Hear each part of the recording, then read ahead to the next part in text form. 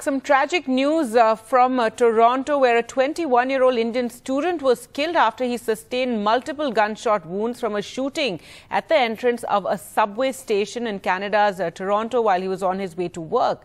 The victim, identified as Karthik Vasudev, was shot on Thursday. He received medical attention from an off-duty paramedic, was taken to a hospital, but he eventually died during the treatment, is what the police said in a statement.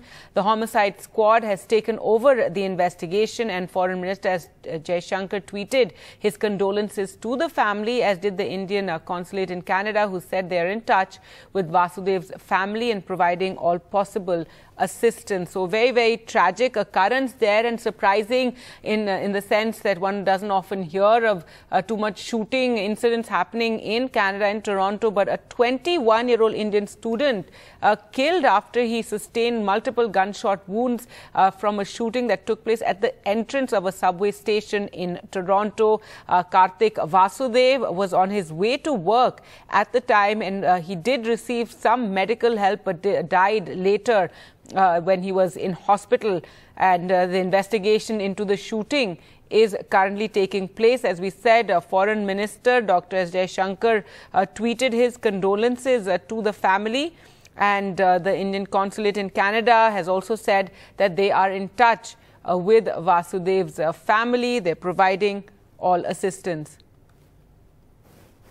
We're joined on the phone line by Jitesh Vasudev, his Karthik's father. So sorry for your loss, sir. I can't imagine what you're going through, and it's very, very tragic. What do we know about this shooting? I don't know, ma'am, about the shooting. I just got that information from the police yesterday that my son has been shot near the subway station. Actually, he was going to his workplace at around 5:30. So he was just going to his work, and he was being shot by a black man. We don't know much of the details, since we have not got any details from anyone from Toronto police or anybody or any authority. But we are just still struggling that my son, I've lost my son, but I just need justice. I want the culprit to be punished. I want to know what happened to my son and who shot it, what was the motive behind that. He was just a sincere student who just went there 2 months back in Toronto for his studies. And this happened. We have just lost him, and I want justice, that he should be, because I am not getting any of the report or any of the help from Toronto police, that what happened, how it happened. I'm just trying to contact them. They are not replying to me. They just want to. So I can imagine how difficult this is, and so shocking for the family. And you said he just went 2 months ago. We believe the consulate is in touch with you, and hopefully they will be able to provide you more information soon. Yeah, I got a call from the consulate yesterday, and they told me that we are in the process for sending the body to India. But they told me that it will take around 7 to 8 days for the whole process to be completed. And I'm very shocked that means they are saying, okay, that is taking time, but I have not got any of the call or any of the support from Government of India here in India. It means nobody has contacted me as of now for that. And my couple of things I just wanted to have from the government, that one, the body of my son can be brought back to India as soon as possible.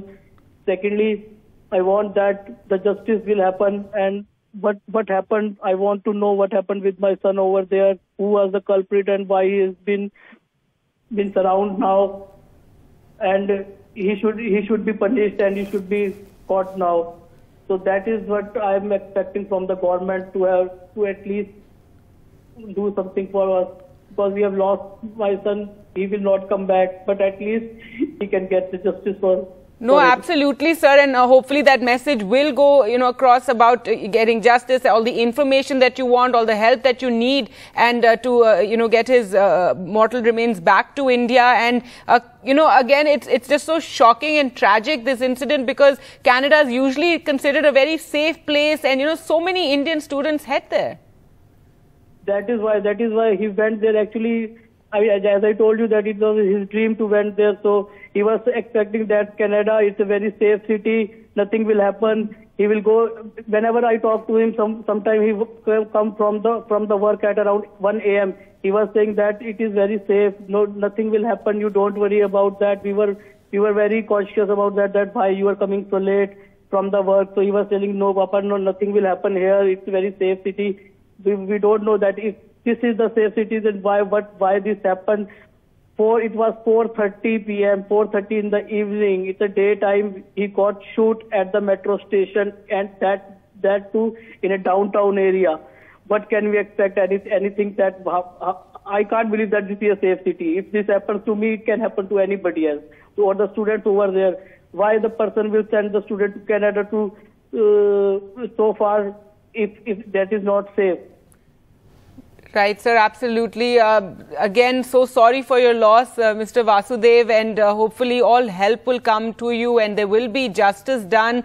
Really sorry, about all this, and thank you so much for speaking to us. Hopefully that message will go across. You said you want more information, and and as we do know that the consulate is in touch with you and they are trying to help your family as much as they can. Hopefully more information will be provided to you soon and help in getting Karthik's body back to India for the final rites.